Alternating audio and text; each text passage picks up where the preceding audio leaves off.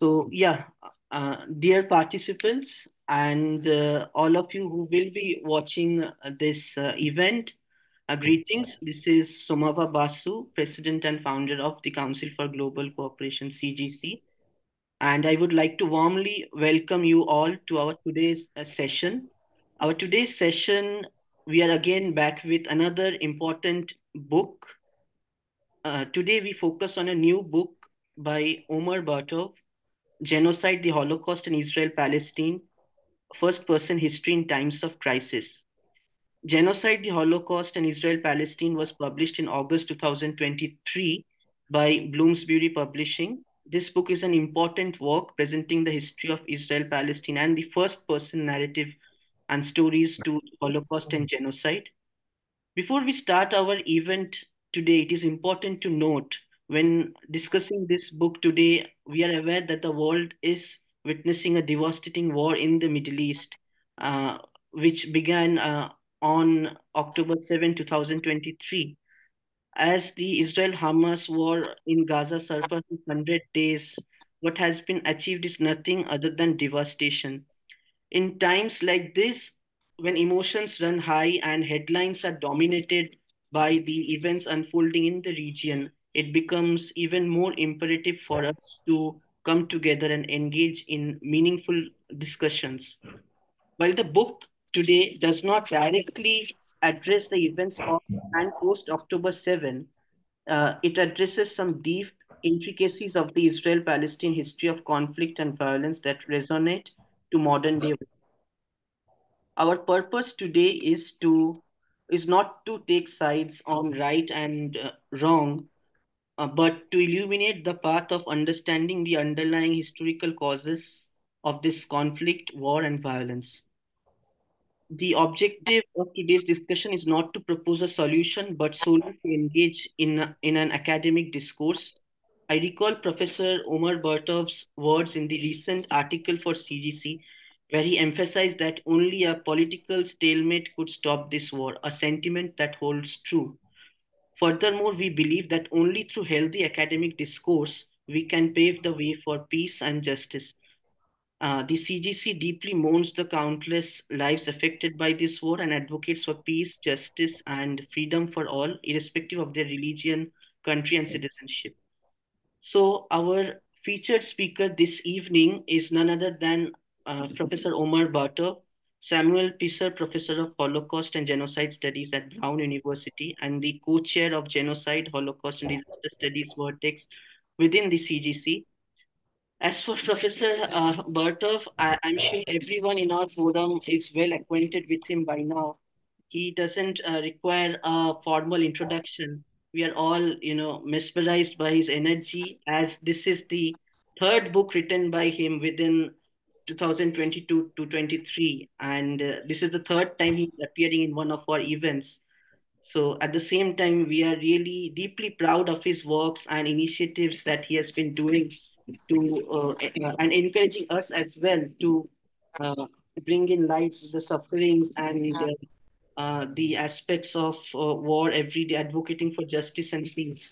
So, what I have always admired about Professor Bartov's scholarships, whether it is on the history of Holocaust, borderlands, or Eastern Europe, is his balanced and clear presentation of facts and documentation of history in a secular and most objective way.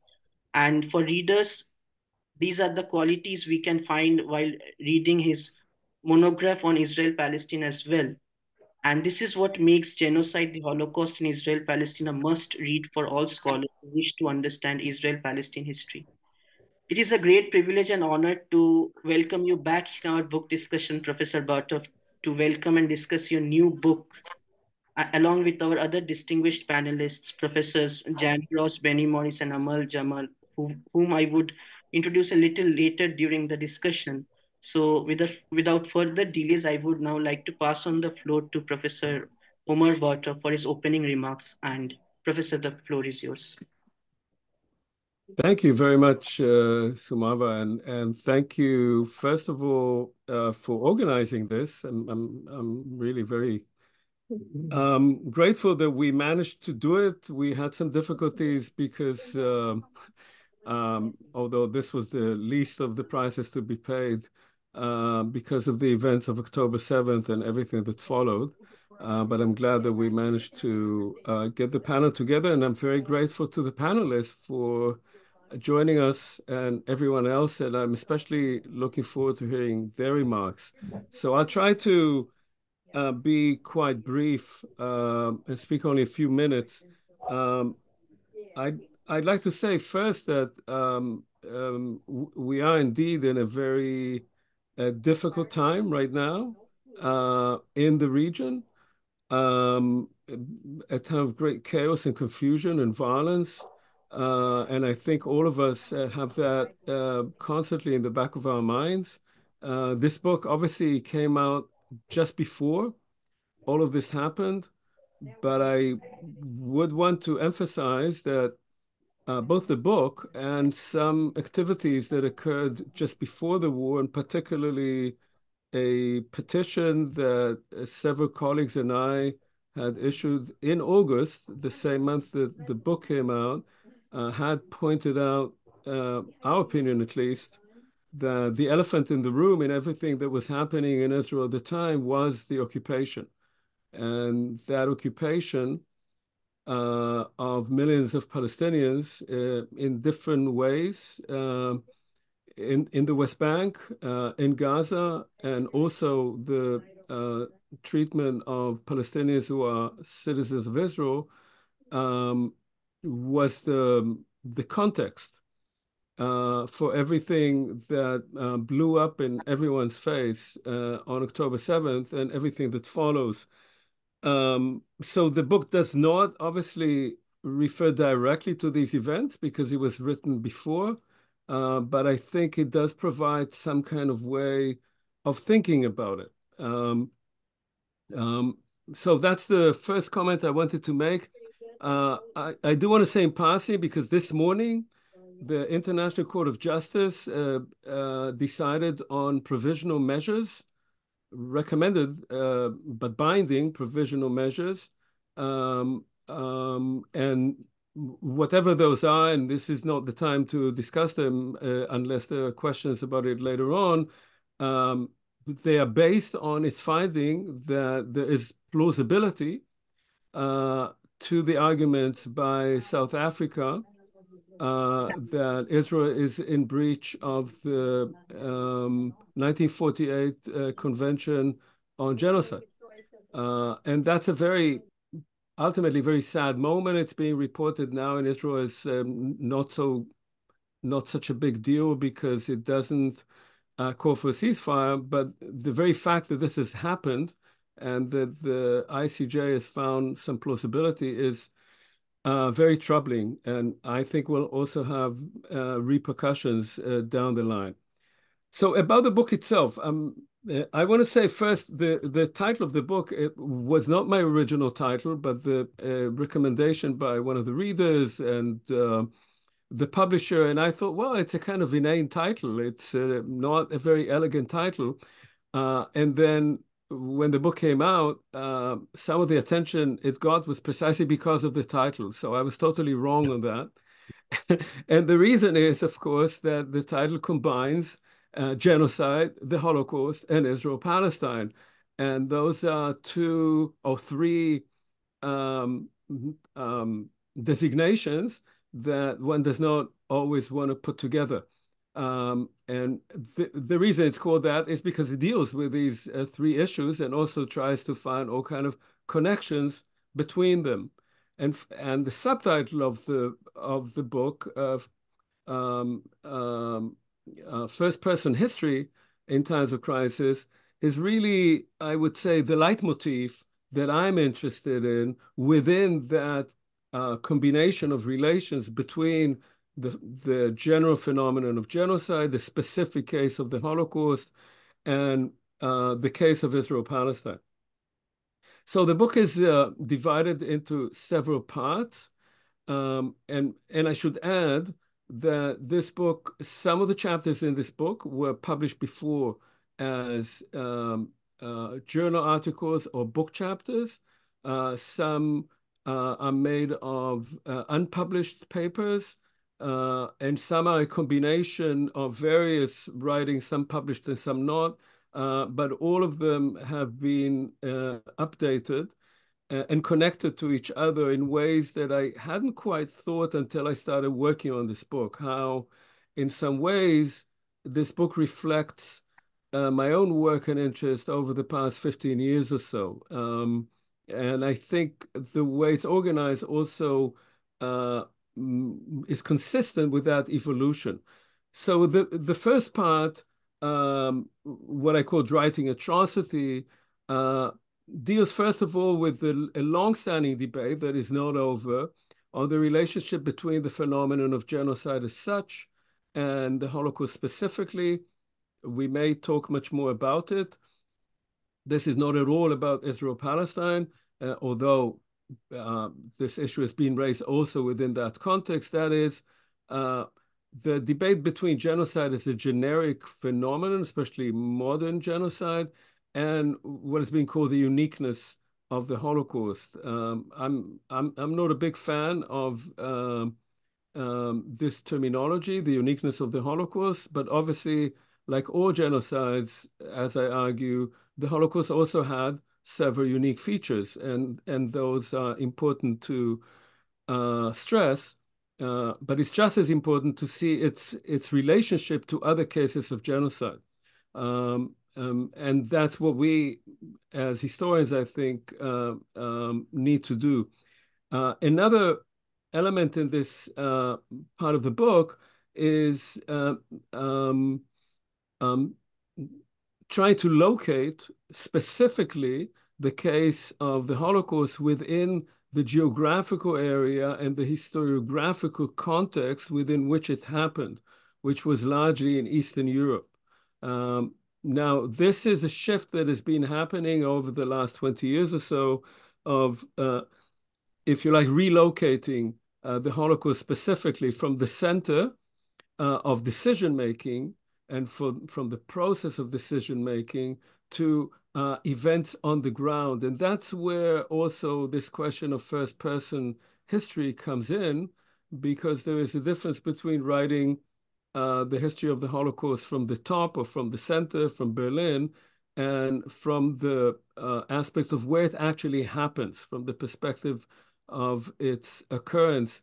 And of course, in much of this, I was guided and instructed by Jan Gross, who is sitting with us now, and his path-breaking book, Neighbors, which showed not only the importance of doing this kind of work, of seeing what happened on the ground, but also how anything but marginal doing that is. That is, that if you do that, it has all kinds of repercussions, both historiographical and political. And it did indeed have those in Poland, and I think by extension, generally, in speaking about the Holocaust specifically, but also I think about other genocides. The second part is really focuses on the issue that Jan Gross dealt with, and that then I picked up uh, over the last, I started that about 25 years ago already, so it's not so recent, the research itself, but that ended up with the book Anatomy of a Genocide, that is uh, writing the history of the Holocaust and of genocide as a local history, and seeing what are the benefits of doing so. What do you see from below that you don't see from above? And how does that impact our understanding of the event? Um, our understanding of the use, among other things, of first-person history, or if you like, in this case, of individual testimonies or individual voices from wherever we can find that. And I make the case there for the use of such testimonies as documents, as historical documents, obviously contextualized within a larger attempt to locate all documentation. Moving quickly to the third part, and that has some relevance today because of what I just said now on the events in the ICJ. is the question of justice and denial. And I look at that through two prisms. One is specifically about how particular perpetrators of the Holocaust, in this case, people who were involved in the town that I researched, were brought to justice and what sort of arguments came up. What do you learn from delving into these kinds of judicial proceedings, many of which used um, first-person accounts? In fact, they started using them before historians decided that maybe they should look at them. And in that sense, courts in Germany from the late 50s into the 60s and 70s based much of what they did on the collection of evidence from people on the ground, both perpetrators, and this is low-ranking local perpetrators, bystanders, so to speak, and victims or survivors in this case, of course. So I look into the logic of that, and in the second part, or in the second chapter of this part, I talk more generally about what I call here memory laws as tools of forgetting. Uh, and I'm interested in a triangular relationship here between memory laws in Ukraine, Poland, and Israel, and how they are each looking over their shoulder at the other two, and how by insisting on remembering certain aspects of a dark or troubled past, they are simultaneously engaged in obfuscating or hiding certain aspects of their own past. And so that the exposure of one kind of past and legislating its memory often has to do also with covering up or denying the need or actually criminalizing in some cases engagement with another past, with a past in which, in the light of which you would not want your own nation to be seen. Um, the I in the last two parts, and I'll be very brief now. The the fourth part, I deal specifically with first-person histories, and I deal with that both in terms of the area that I've been working on. This refers in part to my previous book, Tales from the Borderlands, Making and Unmaking the Galician Past. And I talk about individuals who left this borderland area and what became of them. How people who had come from the margins had become major actors in both writing the history of that borderlands and in trying to change the world that they had moved into. And I use a number of interesting characters to talk about the importance of understanding that area of the borderlands through the stories that people who came out of it had told about it.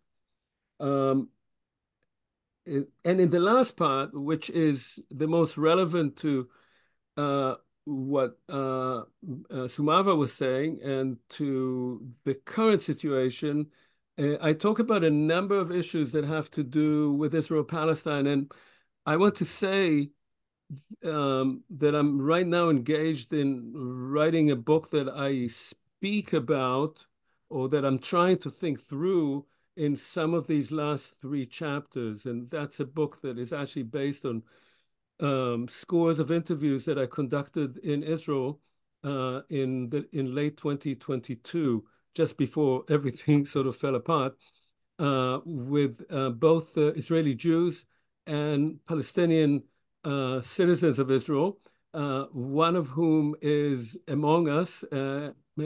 Amal Jamal was one of the people that I spoke with at length, among about 75 people that I interviewed for this book. And so what I do in this last part is, first of all, there's a chapter that to me is important in many ways regarding the current situation, which has to do with displacement. The main argument here is that displacement is an experience that binds in many ways the Jewish and the Palestinian Jewish and Palestinian fate. That is that large numbers of Jews who came to Palestine, certainly after 1945, came as displaced populations. Those displaced populations that had undergone and other forms of violence as they were coming into Palestine were part of a general historical move whereby by the end of 1948, the majority of the Palestinians who were living in what became the State of Israel were also displaced, whether they were directly expelled or they fled. Most of them, the vast majority, were gone and were not allowed back. And so I talk about both the personal connection, the historiographic connection. I don't make comparisons between the Holocaust and the Nakba. That's not the point, but I talk about them as related processes, both historically, historiographically, and on a personal level. And the last part, I won't talk about everything here, but the very last chapter is really my attempt to think at how can we write about this period and how can we, through listening to accounts by members of a particular generation, and that is my generation, the generation of a number of people here, not all, certainly not Sumava, but those who were born between the late 1940s and the early 1960s, who are the first generation in Israel, the first generation of the state, both Jews and Palestinians, how if we listen to them talk about their own making and their own connection to the place, how they feel they are connected to it. If we listen to their family history, most of members of that generation have a traumatic family history, direct, that is parental or through their grandparents. They're associated with displacement, with trauma, with genocide, and so forth. If we listen to them talk, we reach a different understanding of both the history of that place, the relationship between people in that place, and the powerful link that people have to it in a way that is political, but is also deeper than politics. That is, if we listen empathetically to those histories, then those personal histories, then we gain some kind of, as I argue, we're making a first step to some kind of reconciliation between groups with associated, connected experiences that in the political discourse are usually shown as being in competition with each other or in struggle with each other, and that those can be seen rather as a first step toward mutual understanding and reconciliation. So I'll stop here. Thank you very much, and I'm looking forward to everybody's comments. Thank you. Thank you so much, Professor, for providing a wonderful overview of your book and highlights from your stimulating research. And you have indeed opened a lot for us to, discuss and take it forward. But before that, I just wanted to inform to our participants that in the Zoom room, that followed by the commentary session and Professor Bartov's response, we will be having a short discussion plus Q&A session together. So the participants can write their questions in the chat box or use the hands up function to ask questions. So with this, let us now go to our distinguished panelists in our today's session for their commentary. And I would like to start with our first panelist, Professor Jan Gross. Professor Jan Gross is the Professor of History Emeritus at Princeton University. He's a scholar of modern Europe and Polish history, focusing on the study of comparative politics and Eastern European Politics and the Holocaust.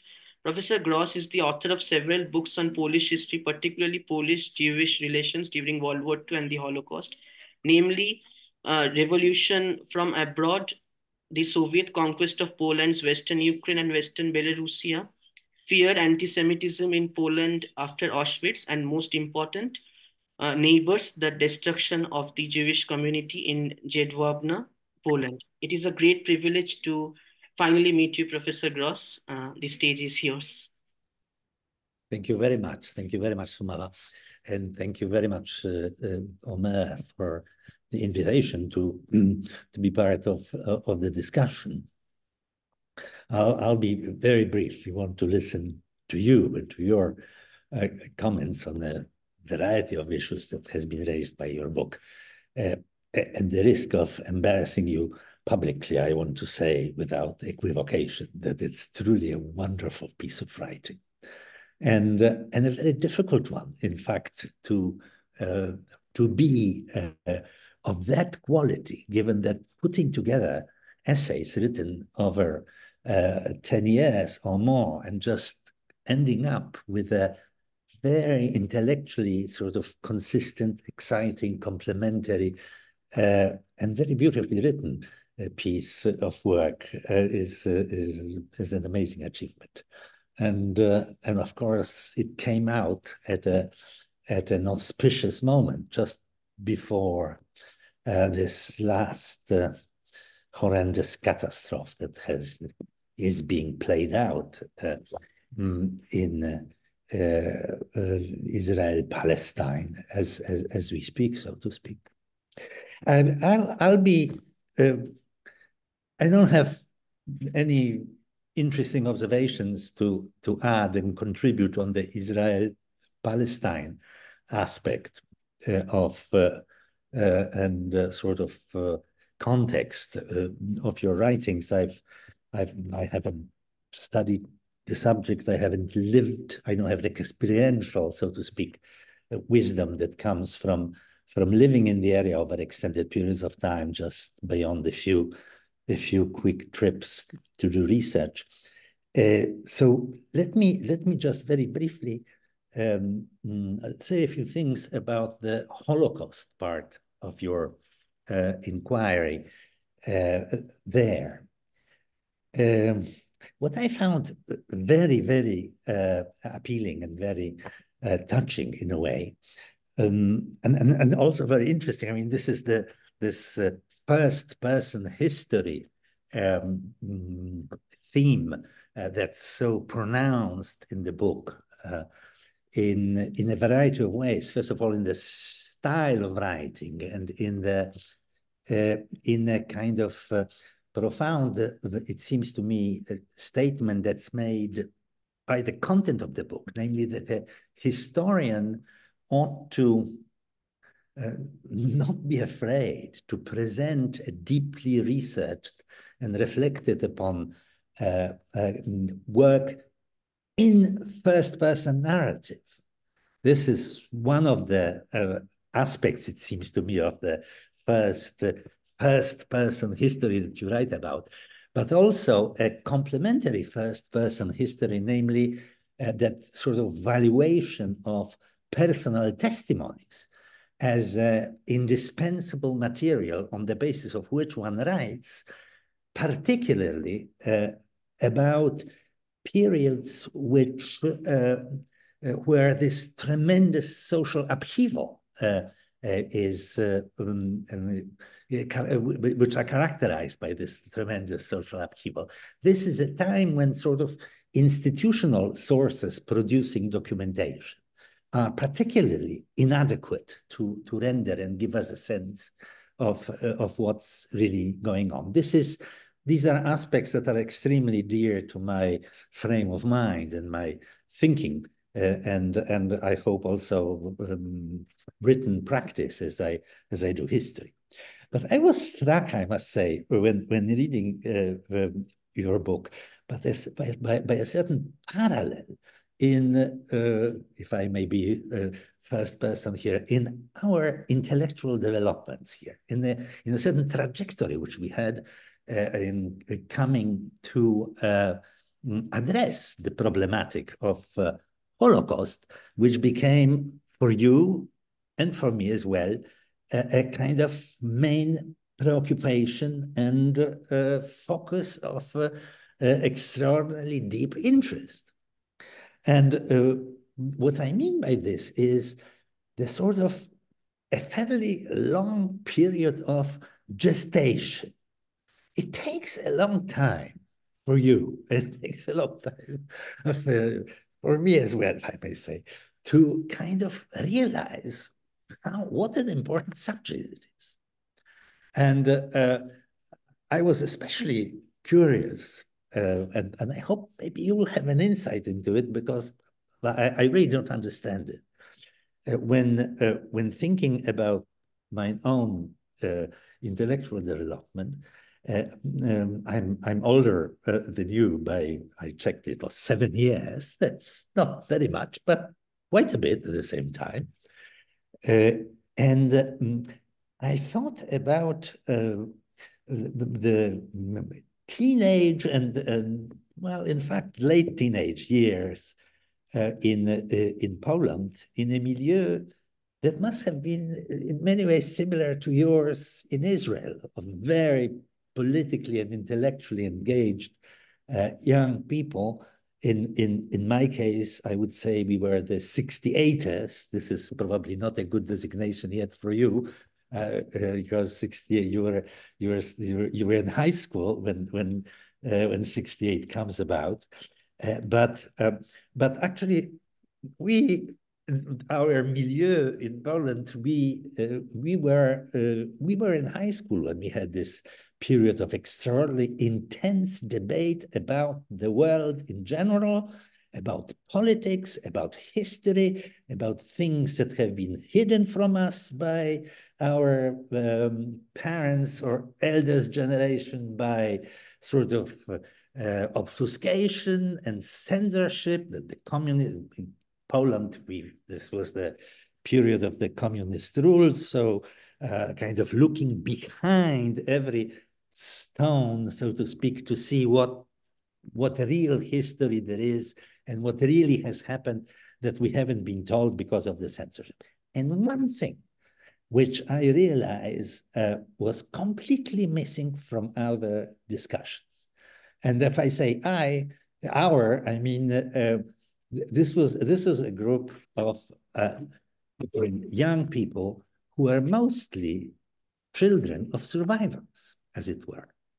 Jewish background, mostly, and leftist. But most of the parents were either had biographies that went through Communist Party membership and so forth.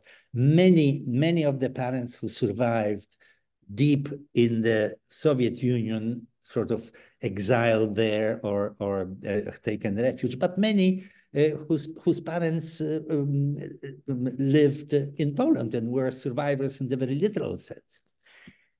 And we never got interested in the Holocaust. There was never a conversation, as far as I can tell, with my friends, within our milieu, or even if I just this is a very personal recollection. I had a very open and kind of free-flowing relationship with my parents. Conversations about the war abounded. My father had to hide all the time, so to speak, because not only was he Jewish, but he also looked Jewish very much. Even though he came from a deeply assimilated background and somehow moved in those milieus. In my mother's case, again, I mean, her first husband was a Jew, an assimilated Jew. He got killed because he was denounced. So this dimension of the Holocaust, in a way, was surrounding it. No interest, no curiosity, no conversation about it. And then I read in your book that you have this sort of epiphany, so to speak, a conversation with a reservist, a fellow reservist who's older than you, Romanian, who happened to be a child survivor from Romania in 1978 of all, in which you wonder, you're not interested in the Holocaust. You're interested in the war. You're in the process of writing your doctoral dissertation about the German army.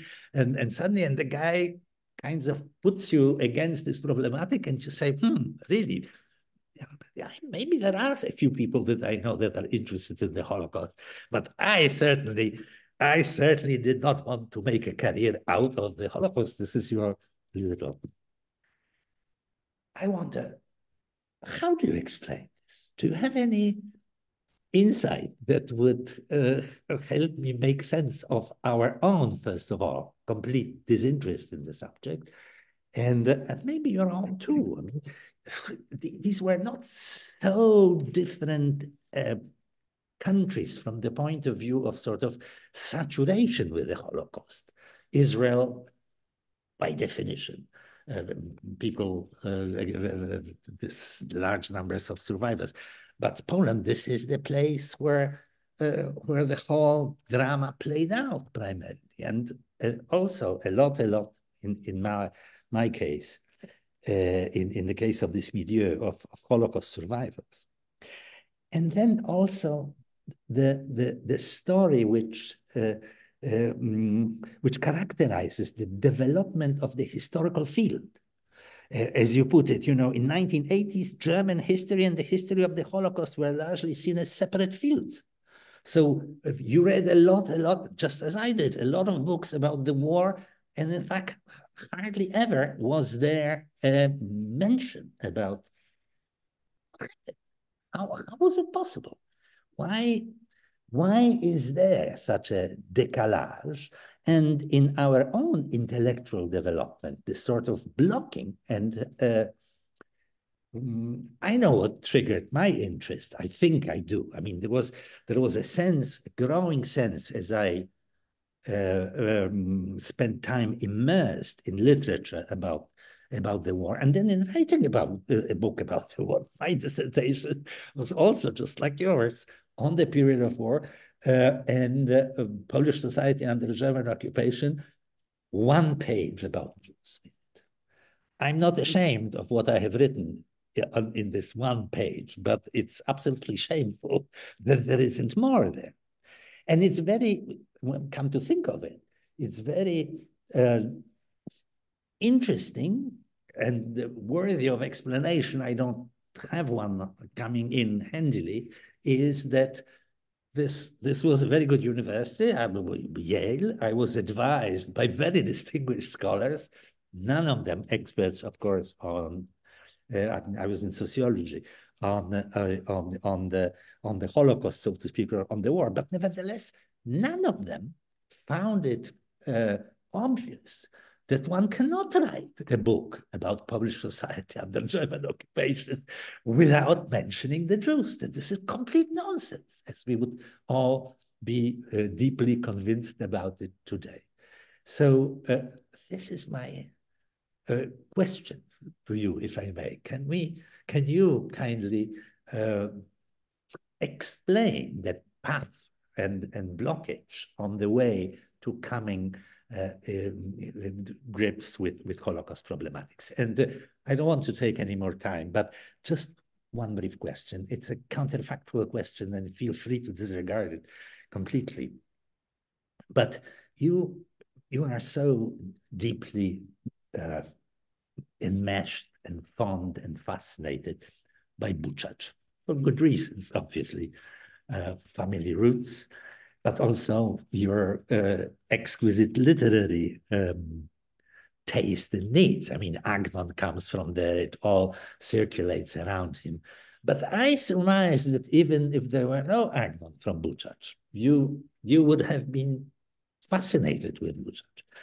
And in fact, and just drawn out this kind of spiritual richness that suddenly manifests itself when this shtetl breaks out of the confines of traditional communal life with the advent of modernity. But Buchach is not unique. There have been hundreds of such shtetls, and obviously a similar phenomenon must have characterized places such as Kołomia, Stanisławów, God knows what, not to speak of Lviv and other places. My question is, I don't know whether you ever thought about it. Maybe you did.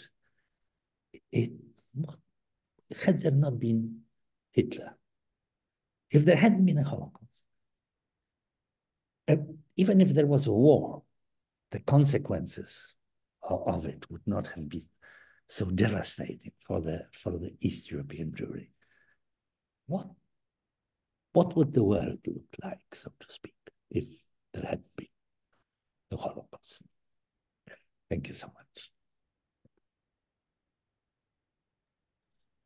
Thank you so much, Professor Gross, for an excellent and meritorious remarks. And I'm sure Professor Bartov would be answering to this during his response. And so for now, we would like to go to our second panelist, Professor Benny Morris.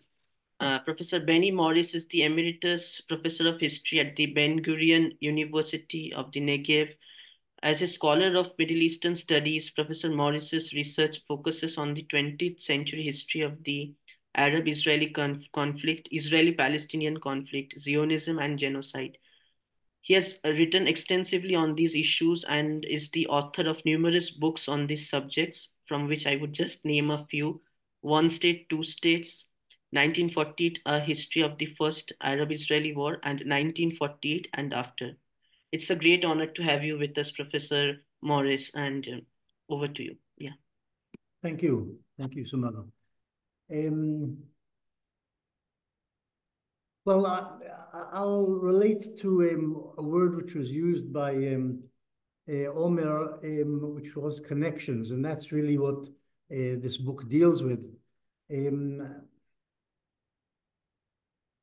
There's a problem between using the word connections and the word comparison, and I was somehow put off by the connection between the Israeli-Palestinian conflict or the Israeli-Arab conflict and talk about or discussion of genocide and the Holocaust, because they're not really comparable, though there are strong connections between the two. Obviously, the state of Israel was in some way generated or fueled or connected its creation to the Holocaust. The Holocaust gave provided in the end enormous impetus to the international community's decision to create or help create the state of Israel. That's without any connection, without any doubt.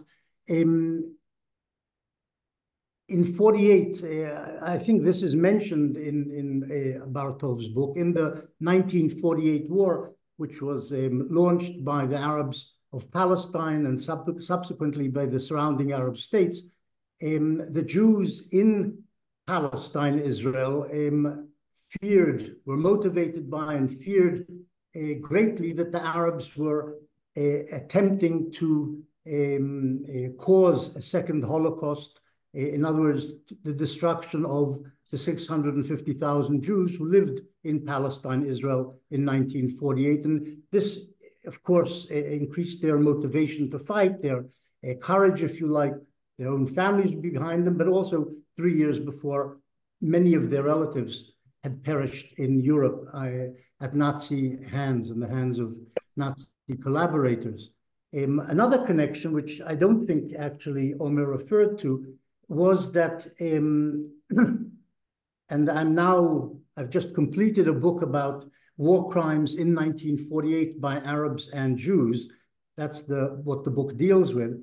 And not surprisingly, of course, I found that Holocaust survivors in the Israeli army were prominent when it came to committing war crimes against Arabs.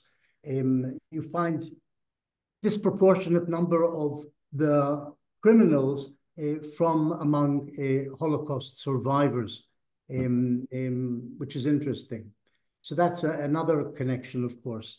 A third connection, of course, is, and that's already to do with the conflict, not so much with 48, but subsequently, and that is, of course, the Hamas Charter, which basically preaches the destruction of Israel and killing Jews behind every stone and tree. You can call that a genocidal outlook approach to the problem of the conflict, not political, but genocidal. October 7th, of course, brought this home, that this remains the intention of the Hamas, the destruction of Israel and the destruction of the Jews in Israel. So there is a connection between the words genocide and the conflict in the sense of the intentionality of at least part of the Palestinian people, that part which, of course, won the elections among Palestinians in 2006, sorry, and that part which today enjoys the support of most, by all opinion, according to all opinion polls, of most Palestinians, both in Gaza and the West Bank, the Hamas, for various reasons, which is very disturbing. But those are the plain facts. I was struck by another connection, and that was the one made by Omer explicitly in the book. When during the first Intifada, I think we're talking about 1988, when the first Arab revolt against Israeli occupation of the West Bank and the Gaza Strip, Yitzhak Rabin, Israel's then defense minister, said that the Israeli soldiers should break the bones, that was the phrase he used, of the Arabs who were throwing stones and whatever, Molotov cocktails at Israeli troops and Israeli settlers. Omer tells us that he was motivated by that to send a letter to Rabin saying that he was a scholar of the Wehrmacht and its connection, the barbarization of the German army in World War II, and he feared that a similar barbarization or brutalization of the IDF, of the Israeli army, was occurring in 1988 in Israel's response to the Palestinian uprising, the First Intifada. And Rabin answered him nicely, and he probably has preserved this autographed postcard by Rabin, in which Rabin says to him, "How dare you compare the IDF to the Wehrmacht?" And I think this is actually quite correct. I think Rabin was right. Breaking bones and killing 1,000 Arabs, if that was the number, in the First Intifada over a 5-year period of rebellion, even though it wasn't a particularly lethal rebellion as compared, say, to the Second Intifada, doesn't really bear a comparison to the behavior of the Wehrmacht as outlined by Omer Bartov in his path-breaking book on the German army in World War II in the East. This is a problem. It's problematic, in my view, and underlies in some way much of the book's argument and descriptions. Some things cannot simply be compared. Beating up Arabs, breaking bones, killing 1,000 Arabs in a revolt, however brutal, has no comparison. There's no comparison to killing 6 million people, or a large chunk of them, by the German Wehrmacht, obviously. A second thing which I was struck by, and in some parts, Omer was certainly correct in that, is the erasure, the attempt to erase the other side from cognition, from books, from the educational system, etc., Israel and the Palestinian Nakba. In other words, what Israel had done to the Palestinians in 48, which is something I wrote things about. And in the 50s and 60s, quite correctly, Omer says, was totally cast aside, ignored by Israel, by Israeli intellectuals, by the Israeli government, by the education system. This is totally correct. But I wouldn't agree with the continuation of Omer's argument that this erasure from consciousness, from historiography, from public discourse, persisted down into the 1980s, 90s, and the 2000s. I think more and more that subject has arisen in Israeli discourse, is there on the table all the time, even if government spokesmen don't like it, even if they pass a law against Nakba discussion or whatever it's called, it's there. And certainly it's there, and probably Amal will verify this, among Israel's Arabs, who are, people forget, the Israeli Arab citizens are 21% of Israel's population. There's about 75% Jews, 21% are Israeli Arabs, Israel's population. It's worth incidentally noting that that percentage, 20% of Israel's population in 1949 was Arab. 80% Jewish, 20% Arab in 1949, at the end of the war, in which many Arabs were driven out, many were expelled. 20% of Israel's population remained, of the newborn state of Israel, were Arabs who had remained inside Israel and became Israeli citizens. And that percentage persists to this day, despite the fact that 3 million Jews had immigrated to Israel from North Africa, from Europe, from other places in the intervening years between 1949 and 2024. 3 million Jews immigrated to Israel, and nonetheless the population, Arab percentage of the population remains steady, which is due to high birth rates and other factors, but it's worth remembering. But that's an aside. The main point I'm making is the erasure of the Nakba has certainly swiveled, if you like, and I think among Israeli Arabs, yearly commemorations, marches, visits to the remains of destroyed Arabs' villages. This is continuous and widespread. So the Nakba is not forgotten, rather the opposite among Israeli Arabs, and I think is still is very much there in the foreground of thinking by at least thinking Israelis, but I think by most middle class and enlightened Jewish Israelis to this day. I think this is important. I won't take up more than 10 minutes, so I think I'll leave it at that. So okay, please. Thank you, Professor. And we will now move on to our third panelist, Professor Amal Jamal. Professor Amal Jamal is the professor of political science at Tel Aviv University, where he is the head of the Walter Lebach Institute for the Study of Jewish-Arab Coexistence. As a political scientist, his research interests include state structure and civil society, political democratization and civil liberalization, and minority nationalism. Some of his important publications include Arab Minority Nationalism in Israel, The Politics of Indigeneity, and Reconstructing the Civic Palestinian Civil Activism in Israel. An honor to have you with us, Professor Jamal. Please. Thank you very much. Thank you, everybody. Thank you for the invitation. I'm glad to be here with other colleagues, and I would like to thank Omer for proposing my name to be here on this panel. I'm always fascinated by Omer's productivity, which brings us to envy him as to his creative ability to write very fascinating books and come up with fascinating ideas. As you told Sumoa, I'm not a historian, so I would like you to take note of that. So I'm not gonna relate to, history as much as to theory, and I would like to, present a few comments regarding the book that that we've read, and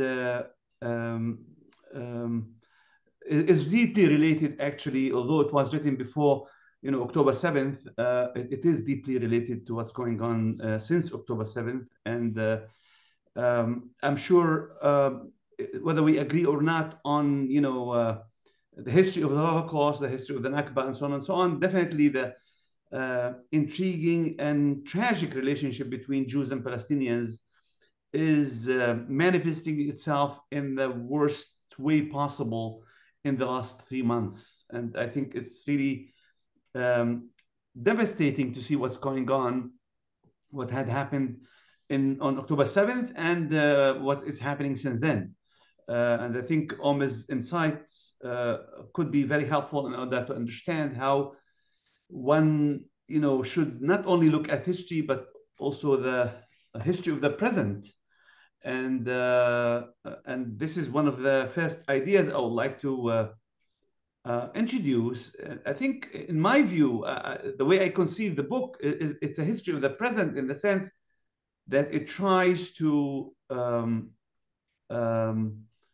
combine personal history with the broader concept of history, and the prism, or the disposition taken by Omer and his experience, and the fact that he tells us his history, how he developed into studying the Holocaust, and the way he grew up as an Israeli, and the combination between these parts, I think, in my view, is very, very fascinating, because it changes the way we look at history in general. And in this sense, he challenges not history in the factual sense as much as in the way we perceive history.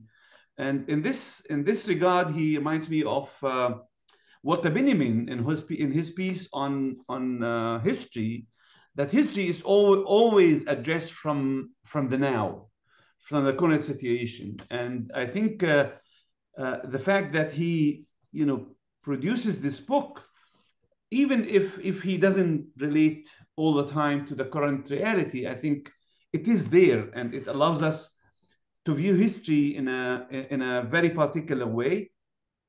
And I'll come to that, a few points on that in a minute. But I would like also to, since we are talking to you guys in India also, I think what he immediately reminded me is of the subaltern studies.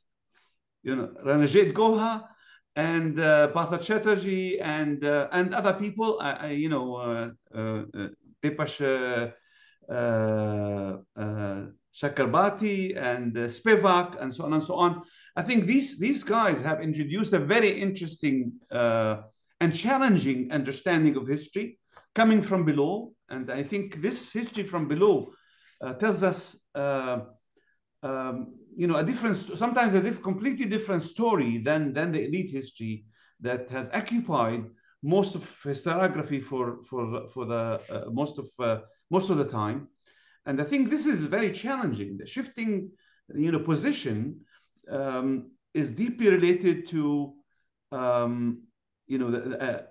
reframing the meaning of history in general, and how history is experienced, how history is written about, how history is tackled from below is very telling, and it brings us to see, processes that we don't always see when looking at classical historiography. And I think this contribution, although Omer doesn't always tell us that, but it's there, it's very dominant, and I think very important to highlight it very much. And in this regard also, I think, although Omer doesn't, it doesn't relate to gender history, I think it's very, very influenced by feminist thought. And, at least it reminds me of standpoint theory, and, Sandra Harding and her view of, theory and history, and how people experience their reality, speaking about this, the point of view of from the point of view of the experience of average people and how they experience reality, I think is very telling. This is one large point. The second point in this regard is actually, in my view, and in my own language, Omer, creates a very fascinating connection between post-colonial studies and settler colonial studies. I think the fact that he relates to, European history, German history, and then the Holocaust, and what happened in Eastern Europe in general and in a particular place. I think from his visits there, it is somehow how actually the colonial past, or how the occupation of the Germans of Eastern, great parts of Eastern Europe, how they left tracks in the memory and the psychology of people. And from this point of view, it's very post-colonial in the sense that it looks at the experiences of people. So it's very phenomenological on the one hand, but it's also, relates to the tracks of occupation. And that's why it's very interesting also to look at his views of what's going on in Israel-Palestine. I think although some people would disagree looking at the current reality as post-colonial, but still, the Israeli occupation and the Palestinian experience as a result, gives us a very unique experience, or view at least of the experience of people here, and how Israelis and Palestinians meet each other. I think, and the shift he makes between being an Israeli and being actually detached from Israel in order to look at what's going on from a very remote place, in order to be able to to reflect on what's going on here, I think is very very interesting. One of the things that come to mind when he talks about the Holocaust, and I'm not a historian of the Holocaust, I won't dare come close to that, of course, but still, theoretically, I think it made me think about the at least two books that came out recently in the last decade about this topic. One is Ian Lustig's book on paradigm shift, and his chapter on what he calls Holocaustia and the instrumentalization of the Holocaust in Israeli politics. The way actually the Holocaust became very holy in the Israeli society, and as a result of the impact the Holocaust on Jewish history, Jewish memory, Jewish psychology, and its centrality, and as a result, its holiness on the one hand, but also its instrumentalization for political purposes.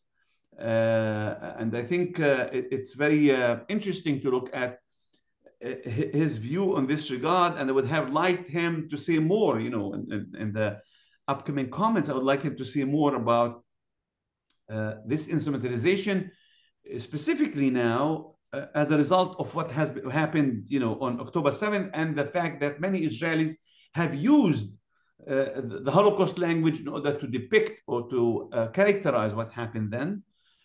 It's a new Holocaust. It's the Palestinians are Nazis, and so on and so on. What does it mean actually? What does it tell us about what's going on, and how it could be actually? How could backlash on Israel and the Jews? How could it actually lead people to belittle the importance of the Holocaust as a result? If the Israelis and the Jews instrumentalize the Holocaust in this regard, and the killing of genocide of 6 million Jews becomes a political instrument, what would it do in the future, given the fact that we are talking about actually, October 7th is horrific, and the atrocities are horrific, but Israel is an occupier, and the fact that, and the powerful side, and what happened since October 7th in Gaza is enough evidence to show that Israel has the upper hand. Also, when we look at the West Bank and what's going on there. So what do you think, Omer, would happen, by this instrumentalization of the Holocaust in such a way? So this is another point. And the connection with the Palestinians and the Nakba, has come out in another book worth mentioning, by Amos Goldberg and Bashir Bashir, which raised a lot of critique here in Israel and in many other circles also, despite the fact that they state clearly they are not comparing between the Nakba and the Holocaust as much as you do. And it's a very cautious issue because there are differences between the two events. I mean, we cannot compare between them, although they are connected. And I think what you argue is reiterated by Goldberg and Bashir, and as well as Diane Lustig, that we cannot ignore the fact that the Holocaust has led to the establishment of the State of Israel, which led to the Palestinian Nakba. Now, we don't have to see them in a causal relationship, but they are affiliated to each other, and we cannot ignore the need to actually tackle them in a way or another. And I think for the Palestinians, the Holocaust was somehow very detached, very remote. Many wouldn't have spoken about it in the past. I think we see more and more Palestinians actually recognizing the moral obligation to deal with the Holocaust and recognize what happened historically. And it doesn't have to have any ramifications on the right for their own statehood or for independence or for the right to resist Israeli occupation. So this is the conditional relationship between the Holocaust and Palestinian consciousness is very interesting. And if we were to have more time, I would have elaborated on this a bit more. But it's very interesting, something that you don't address, and maybe we should be addressed. The shift in Palestinian consciousness regarding the Holocaust and the disconnection they are making between recognizing the Holocaust and its impact on Jewish psychology, on Jewish history, on Jewish rights, and so on and so on. But at the same time, it doesn't belittle their, the impact of the Nakba on what's going on until this very day. And my last comment would be is that the Holocaust is a historical event. It has its own tracks in the minds and experiences of people until this very day. The Nakba is still going on. And I think this is a difference I think I would have liked to make, Omer, in the parts in which you relate to. And I would like to hear you, saying a bit more about it, because the Nakba is an ongoing process. It's still there. Palestinians don't have their own state. They have no homeland in which they feel safe. And what's going on in the last few months is only an example of the fact that that the Nakba is still going on. And how does it resonate in the study of not only the Palestinian history, but also Jewish history? And I would like to take you also to a place I don't know how comfortable you feel with, and that is, morality and ethics. And I think this is very important, the relation between studying history and, ethical theory or, morality and ethics of today, and the fact that the Israelis have the upper hand in terms of power relations doesn't mean that they are just or not. I think what happened today in the International Court of Justice is another reminder for the Palestinians that they are left alone, that no matter what happens to them, no matter how many Palestinians are dead and how many houses are demolished in airstrikes and so on, it's not enough from the point of view of the Western mind. And the standpoint of the Western countries is only very telling about what's going on today and the relationship between history and morality. So I would like to hear you saying a bit more about it, given the time. Thank you very much. Thank you, Professor. And so we would now go to Professor Bartov and for his response. Professor, yes. Thank you so much for these comments. And I would need a couple of hours to respond to all these fascinating, really important comments. I wish we had them, but I think I need to do it within, what, 10 minutes or so? So it'll be hard. But I'm really grateful, first of all, for all these comments and insights. So I'll go in the order that the comments were made. Jan Gross obviously hit the nail on the head. I mean, there is a lot in this book that, first of all, connects between a personal trajectory that I had, and in some ways that he had. I think there are very interesting parallels, despite the enormous age difference between us.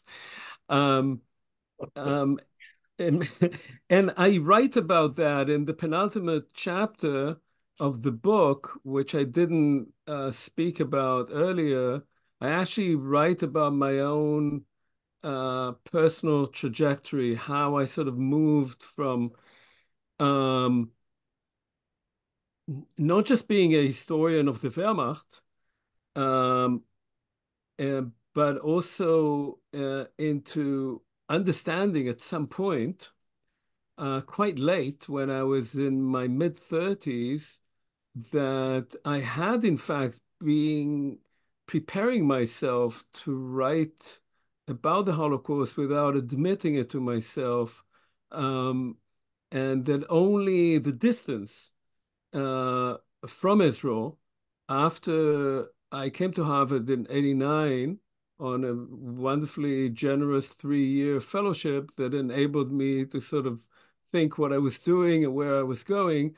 Uh, Only that distance from Israel actually made it possible for me to uh, start writing, at least increasingly engage with the Holocaust directly. And it's interesting,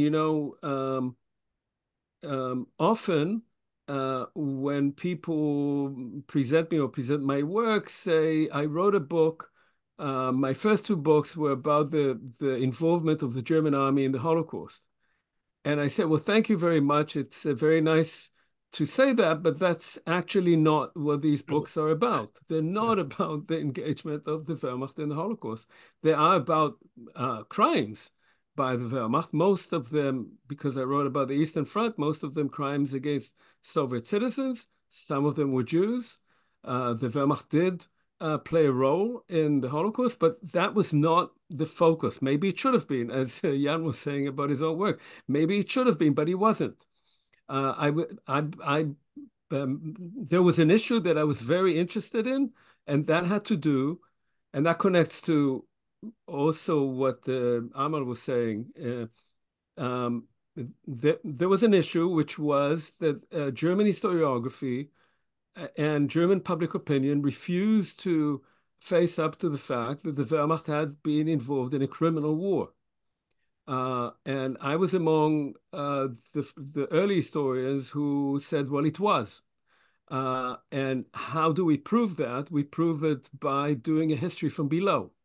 Not only seeing what the generals said, and certainly not just what they wrote in their memoirs, which were full of lies, but actually see what they did. And we can see that if we go to the archives and look at the documents of divisions, brigades, battalions, companies, what were they actually doing, what sort of indoctrination they were getting, how they understood their enemy, and use as many as we can of their individual points of view, their letters and so forth, whatever we have of them. So I was not writing about the Holocaust at all, but I was interested in denial.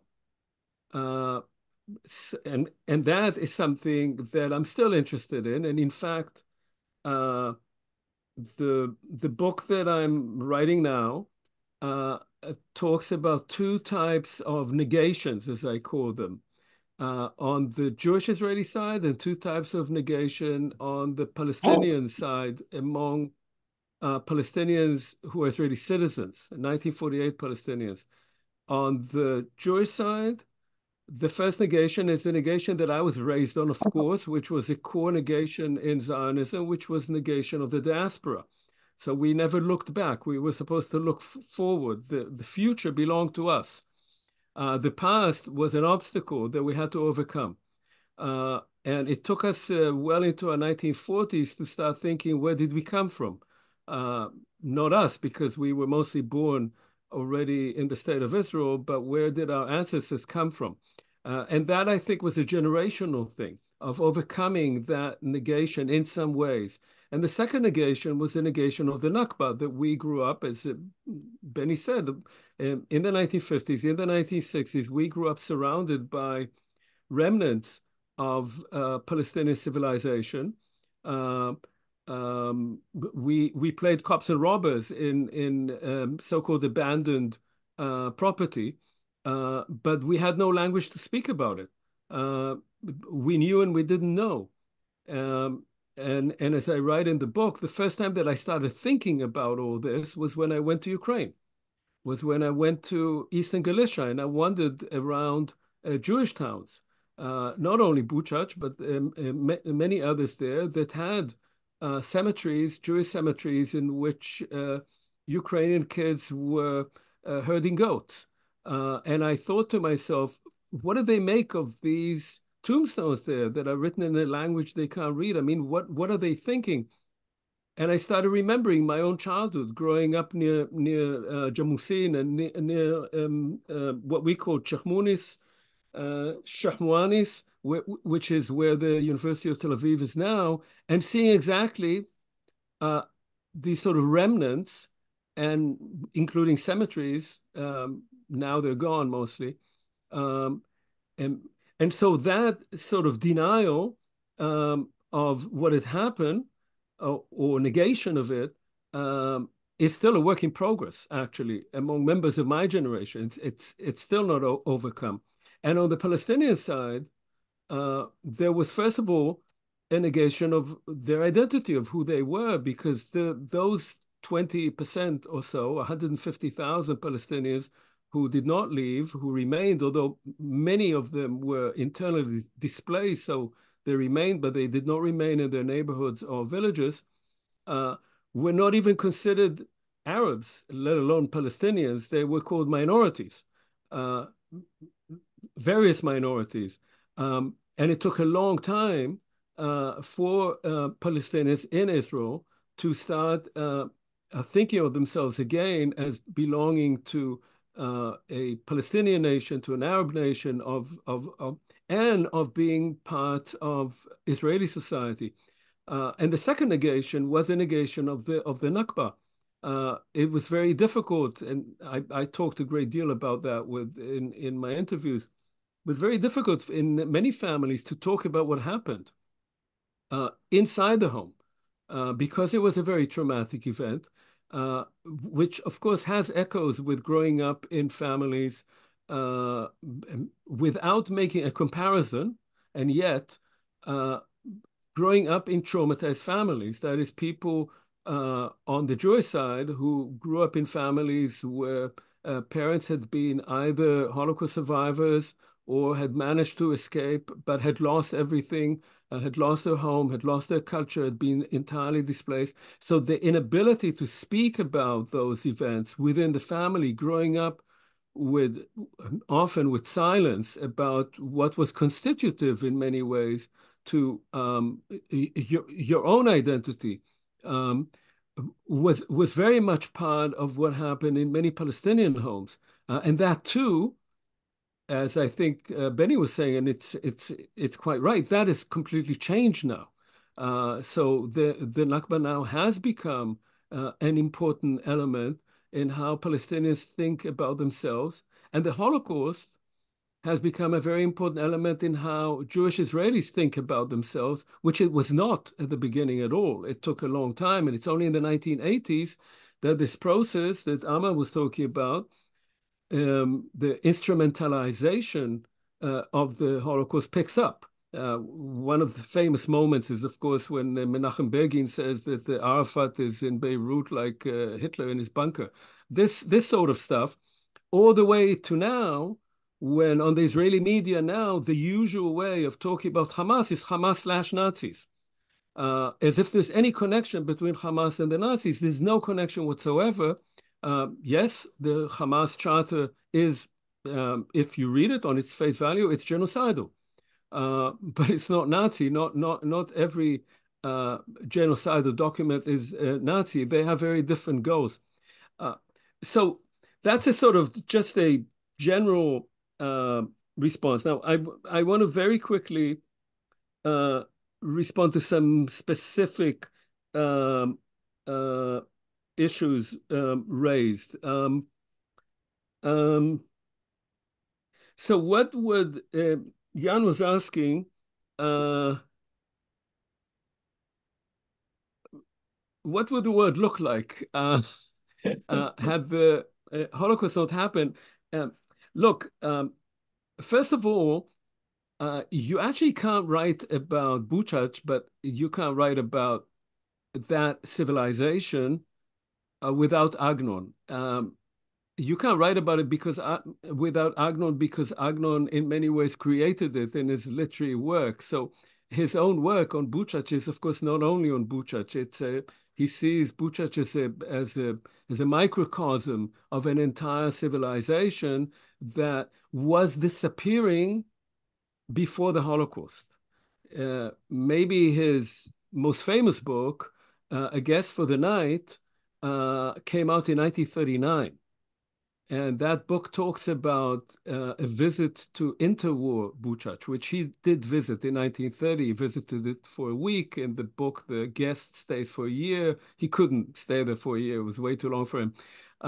But what he describes is a civilization that was basically dying in many ways because of World War I and the devastation of World War I, but in many ways also because it had encountered modernity, and modernity was sweeping it away.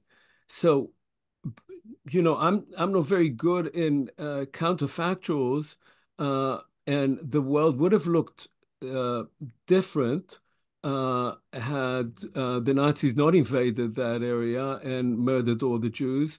But that particular kind of civilization that I write about in Tales from the Borderlands would not have remained. It was already changing in many, many ways.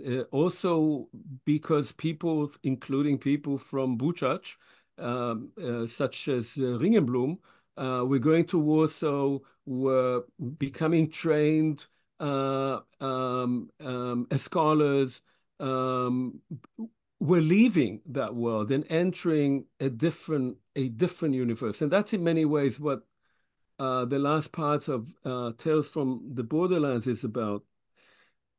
But I want to say one other thing, which is that, you know, I went to Poland I think it was in the late 1990s to interview people.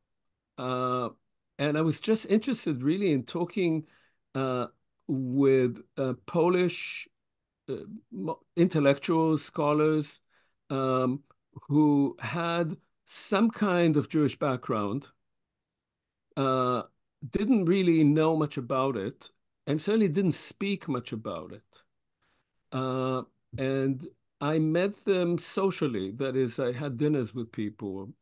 And this was one of the most important experiences for me as I began to retrain myself also in East European history, that there was a whole layer that I think you are alluding to of intellectuals, scholars in Poland who whose own life trajectory, I'm sort of careful about using this term identity, but how they saw themselves had to do with a great deal of uh, denial or not coming to terms with who they were and where they came from, but at the time were in the process of beginning to encounter that, beginning to come to terms with that. Now, why that happened then, of course, there are many reasons, but obviously one of them is the end of the communist rule, and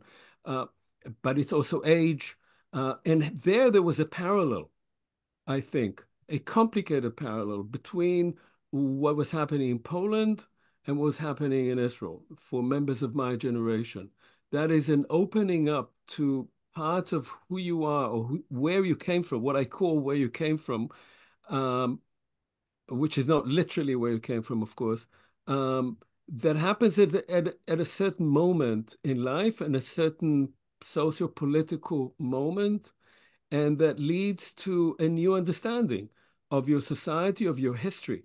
And in that sense, I'd say that what you were saying about writing a first-person history is always writing about how individuals understand themselves within history, but you are always there too. So the first-person history includes yourself. And it may so it may not, I think, become a kind of all about myself. It may not become sort of nostalgic, but if it's done, and I was trying to do it, it's hard. If it's done at the right sort of tone, it brings in an understanding of a generation, of a culture, and of yourself as part of that process. For me, that encounter at the time, just like the one you described with the Romanian reservists, there were moments of insight there that sort of jar you and move you to another place. And it has to do with the encounter with a person and with a person's insight about themselves that enables you to rearrange your own understanding of what you're doing, what you're about, where you came from, and where you're heading. This is the sort of more, I'd say, complex understanding that I have of first-person history. And what I will be writing now is a personal political history of Israel and Palestine. So I couldn't answer everything you said, but I was trying to touch on some points. Quickly now, some of the comments made by Benny, I think that I very much insist, because I am a historian and I was trained in Britain and very empirically, I insist that there is a complete difference between a comparison, and a comparison is always important in history, and a connection. I don't make any comparisons at all between the Holocaust and the Nakba. You could, if you wanted to, but I was not really interested in that. They're very, very different events. They're connected in some, they are comparable in some ways, but I was not interested in that at all. I'm interested in the connection between them, and I think Amal was mentioning some of those. There are clear connections. There are personal connections that people move from one event to another. There are connections in that displaced people came to another place and engaged in displacing another population. There are connections in that both events, as I said earlier, are traumatic for the people who were subjected to them, and that trauma, certainly for a particular generation, has informed how they understand themselves. And whether that trauma is comparable or not is not really the point. It's like comparing suffering. Suffering is suffering and trauma is trauma. It's, first of all, a very personal event, and secondly, it can be also created as a collective event. I do, however, from what I remember, speak about one case that I was drawn to because of Amos Goldberg, and then read the whole thing, and that's the autobiography by Benny Würzberg. And Würzberg is exactly the example that you refer to of a Holocaust survivor, a young man who comes to Palestine, is trained in the Palmach, becomes a sort of and talks all the time in his memoir, which was published, unfortunately for him, in 1967, just before the war broke out, and buried his book, following which he committed suicide, talks about the joy of being able to handle arms now. In fact, German arms, which Israel was buying from Czechoslovakia, like Mauser rifles, and then describes in some detail how he is killing Arabs in 1948, seeing them as Nazis. That kind of direct connection that he makes, and that I think was being made by various people, often survivors, but not only. I mean, there were people like my dad who was in the British Army and for the Germans, and then in 48 for the Arabs in a war in which many of his and my mother's friends were killed. Which, just to make another point, that although in 1948 was a very bitter war for Israel and was perceived very much as a war of survival, a war for existence, the number or the ratio of people actually went to fight in combat was quite small. There were, even in that society of 600,000 people, many who just stayed behind and hoped not to be affected by it in one way or another. And that was a big part of the discourse by the combatants of that period. The second thing that you raise is my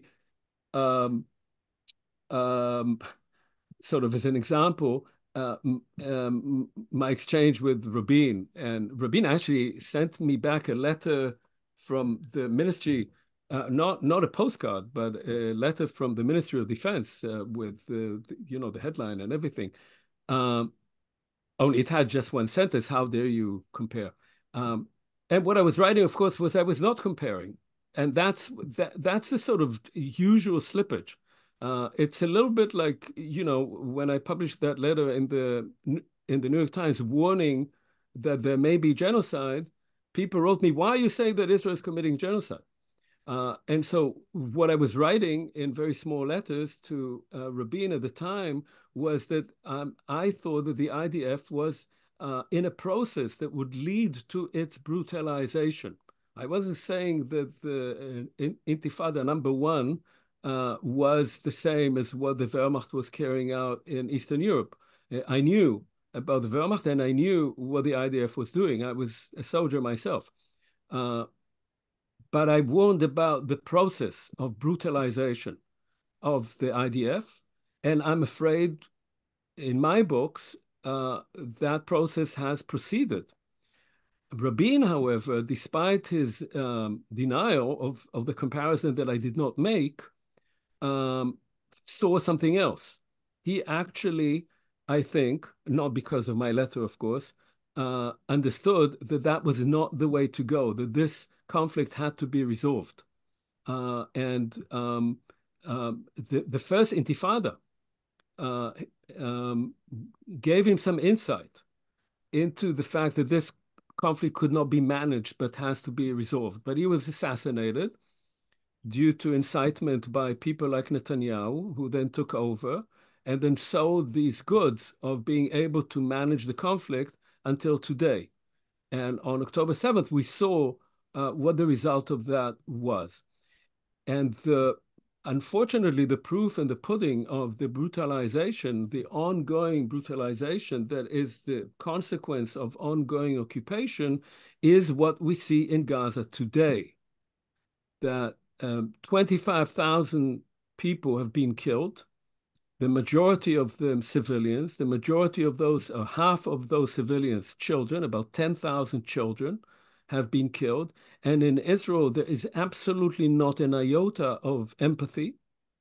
The very mention of that in many circles in Israel, certainly in the media, is seen as some kind of enemy propaganda. And there is a constant recycling of the horrific events of October 7th.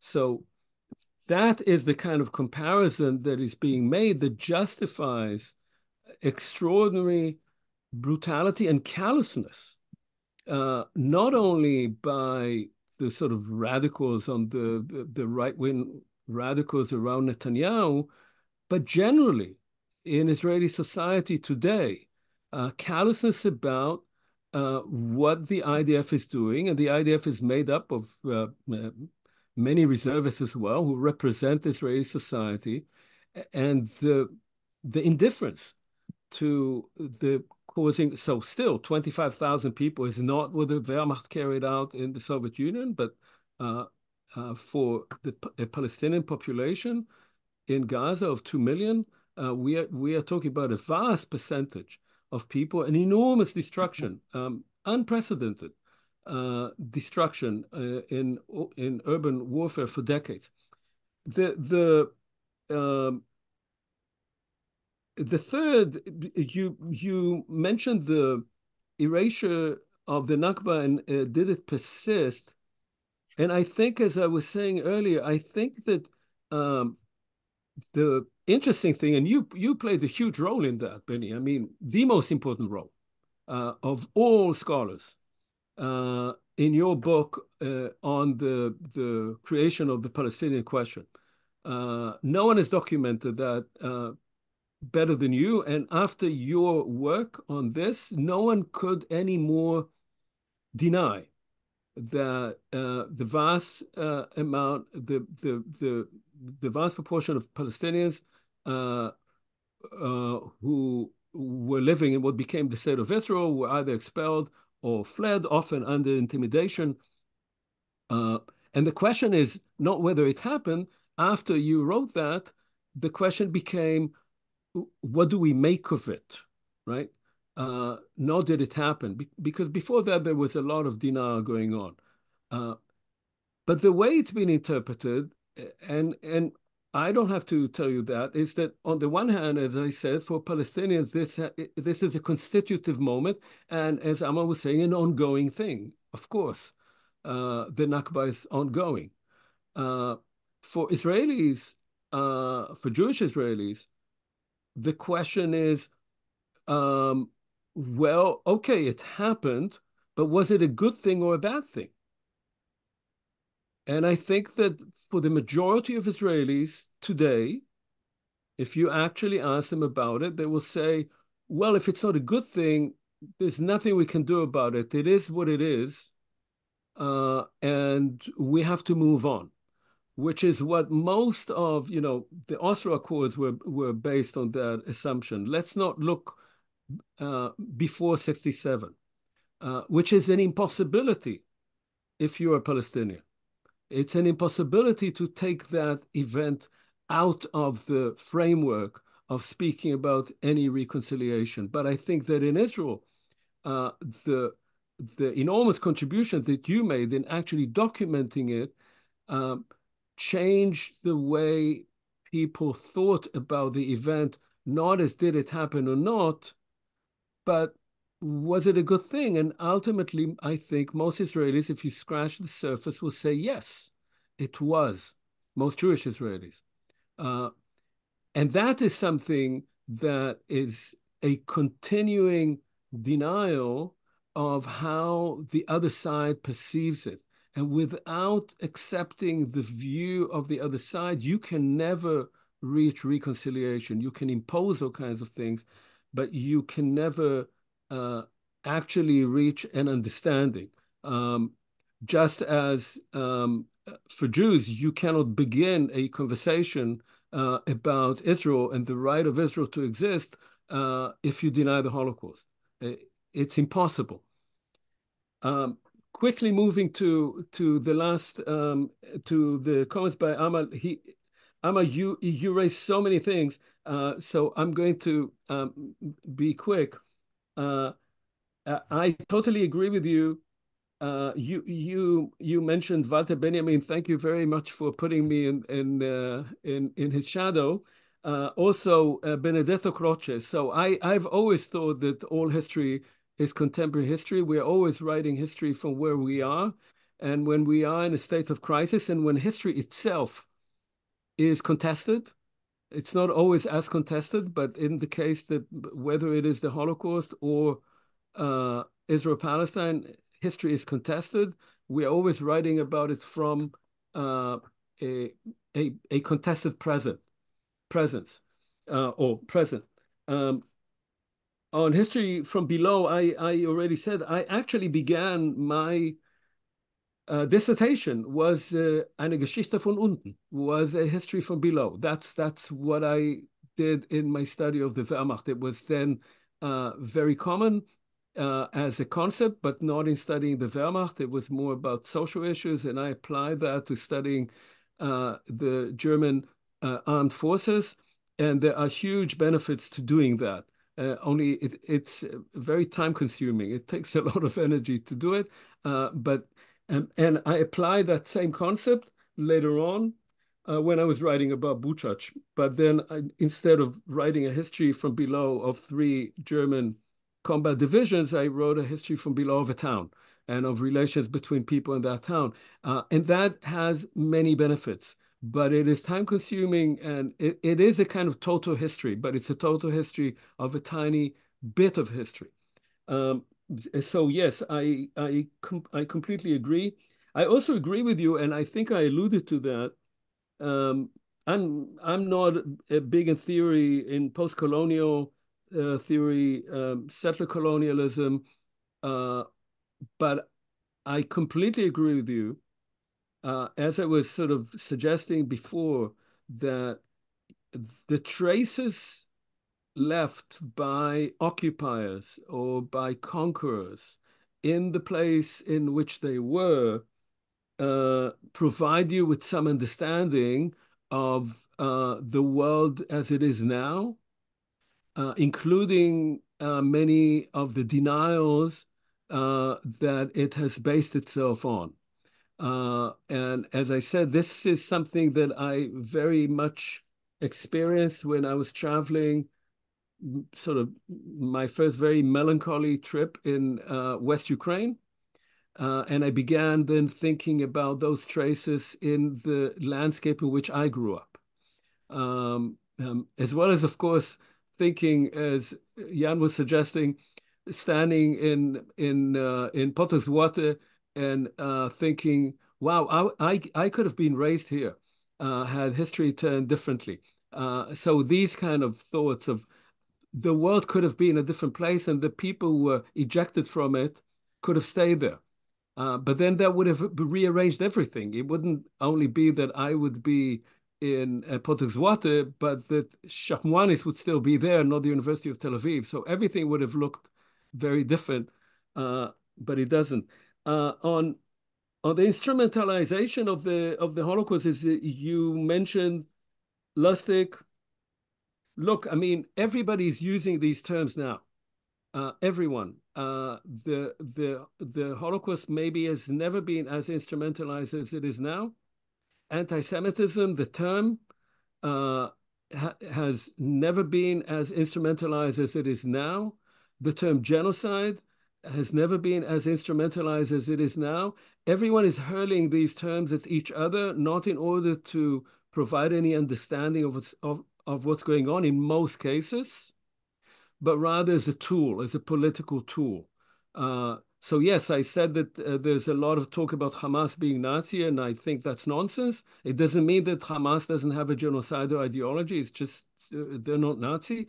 And it's the same as saying that criticism of Israel is anti-Semitic. It's the same as saying from day one, from October 7th already, there was an argument that Israel was committing genocide in Gaza. It wasn't committing genocide in Gaza.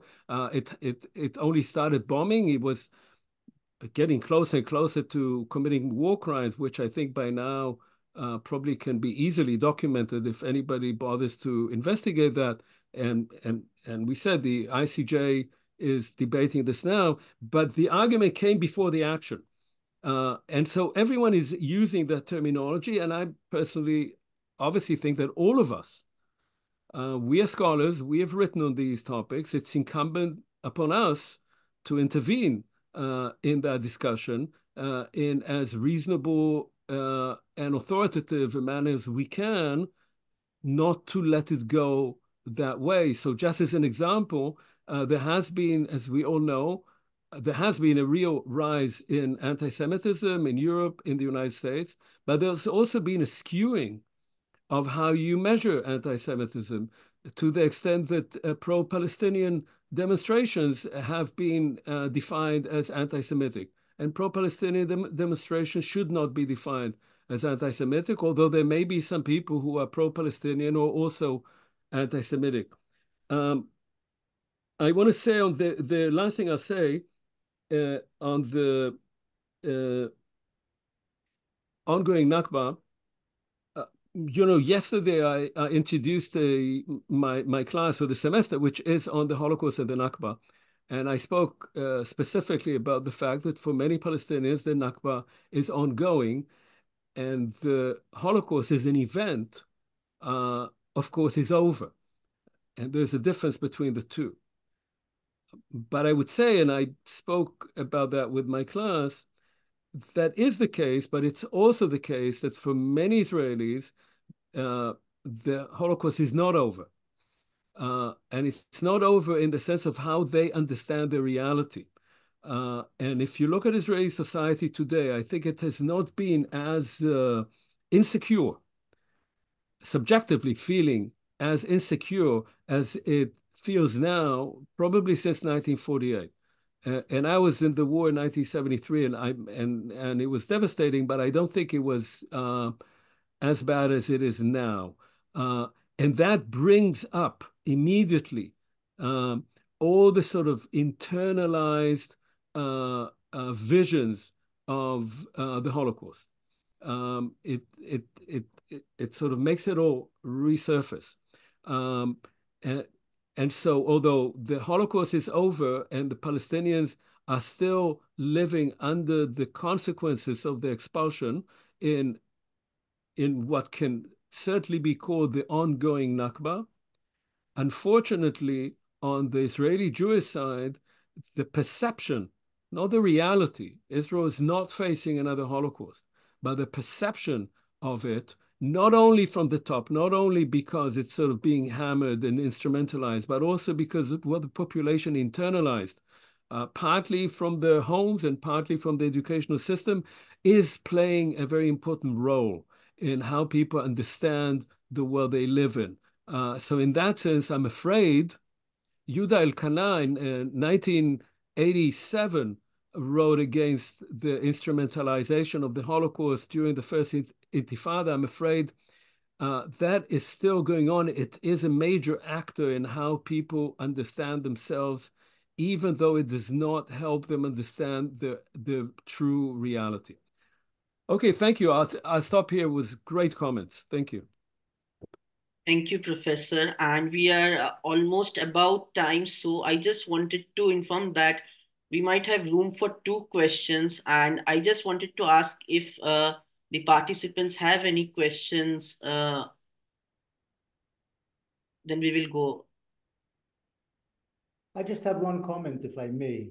Sure. Then we do not have any questions. So maybe you can comment and then I will ask one question and we will finish with that. Yeah, definitely. Omer is definitely right about Israeli attitudes which have hardened towards the Palestinians since October 7th. I think the Israelis have lost sympathy, and many of them had sympathy, especially among those who were murdered by the Hamas along their border in the kibbutzim. They've lost sympathy for the Palestinians. I think this is a repeat of the reason they lost sympathy after October 7th is because many women were raped, men were raped, people were beheaded by the Hamas killers, people who were 1-year-old or 70 or 90-year-old were taken hostage and so on. And we're talking about 1,000 people. But they also lost sympathy in 1948 for the Palestinians. One of the reasons nobody recognized or wanted to see the Nakba for what had happened, the catastrophe that had happened or befallen the Palestinians, and that is that the Palestinians who had been offered a two-state solution in 1937 and in 1947 had rejected it and launched the war against the Jewish community in Palestine. And then the Arab states joined them in this assault on the Jewish enterprise or the Zionist enterprise. So the Arabs did lose sympathy, but there's good reason in both cases for this lack of sympathy for the Arabs among the Jewish population in Palestine. It partly relates to the Holocaust. Omer said that the Jews do not live under threat of Holocaust. I think that's a bit incorrect. The Jews in Israel feel that they do live under existential threat, long-term by the Palestinians, and perhaps short-term by the Iranians who are striving for nuclear weapons, and God knows what they would do with them if they have them. So there is an existential threat in people's minds, which echoes what happened in Europe in the 1940s among many Israelis. Thank you, Professor. So, and I will just end with a quick, very short question. I will keep it short. And I just wanted to ask you, Professor Bartov, you mentioned about usage of terminologies, and at the same time, we could also, what we see is analogies, using of analogies and the comparison of Israel-Palestine, whether it's the historical or the current war, Israel-Palestine with Warsaw Ghetto, even Ukrainian Jews, and even India, Pakistan, which regarding which I have sent you few readings as well. Like we had a World Cup match, and it was shown as the proxy warfare and sort of things. So as you have worked with archives and first person memory more than me, and I'm just a student, so I just wanted to know, are there any documented evidence or political or historical memories have you came across to assert these analogies? Thank you. So, look, I mean, historians always make comparisons. You can't do history without that. And historians and many other people who have any historical knowledge always make analogies. And analogies can be very helpful in understanding whatever you're experiencing. But some analogies are better than others. And I've generally thought that making analogies with Nazism, with Hitler, with the final solution, making analogies, not comparisons. Comparisons can be made, but making analogies is usually not a good idea. The main reason is that in making analogies with the Nazis and with the Nazi extermination policies, usually the Nazis win out. It's very hard to find anybody worse than them. And if the people that you are analogizing them are not as bad as they are, then maybe they're not so bad. And so I think it's not very useful as a tool unless you are making these analogies with a political goal rather than a goal of actually understanding. You can, however, learn, and you must. After all, most of us here are historians, but I think Amal would also agree with me. You must know the past if you want to understand the present.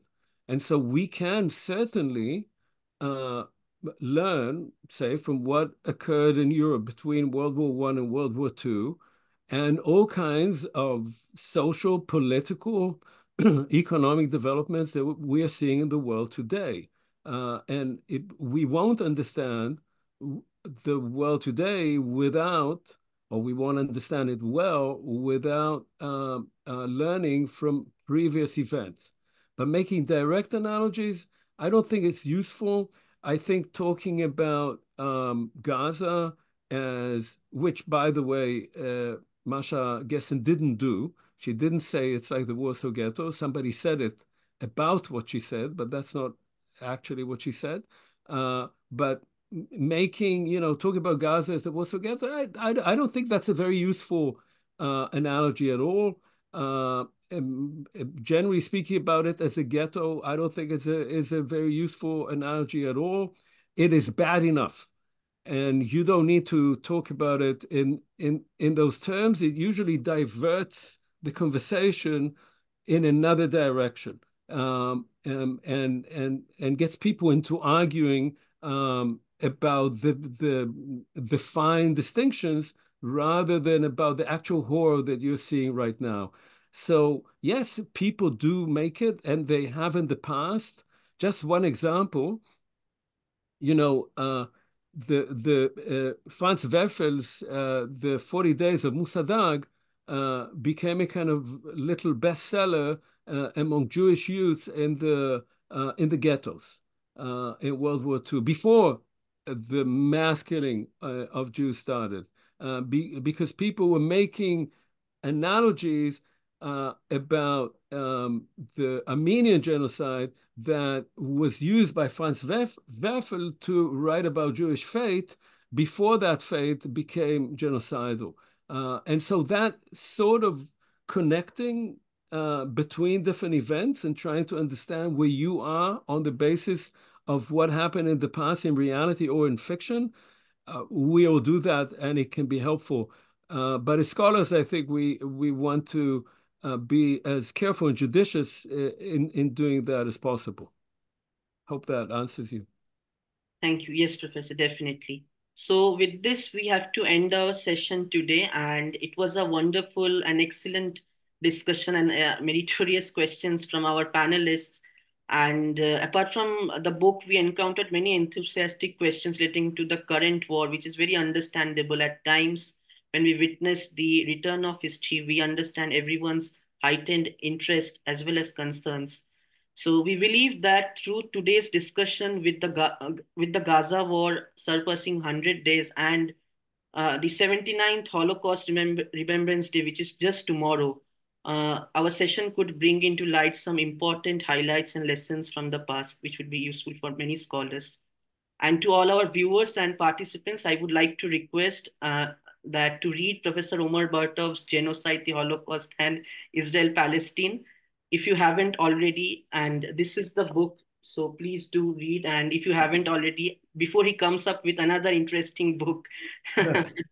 So thank you, Professor Bartov and Professor Gross, Professor Morris, and Professor Jamal for joining us. I wish everyone best with their upcoming projects. Thank you. Thank you very much. Thank you. Thank you.